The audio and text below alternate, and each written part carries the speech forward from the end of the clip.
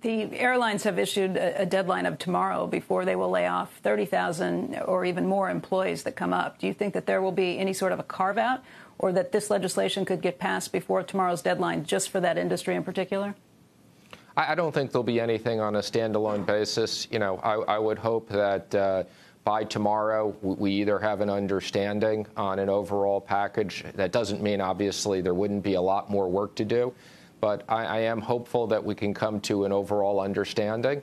And if we do that, hopefully the airlines will postpone their actions. I will say I'm very proud of the people at the Treasury Department who have been working very hard to close all the airline loans. We got that done. And there's a lot of support we've already delivered for that industry. Have you had any conversations with the CEOs of those airlines asking them to make sure that they would hold off on laying off anyone if there looks like there is at least some understanding between the parties? I've spoken to all the airline CEOs on a constant basis. I think they've done a good job reaching out to both Republicans and Democrats. And I'll be calling them this afternoon and giving them an update on my conversations with the Speaker. Shepard Smith here. Thanks for watching CNBC on YouTube.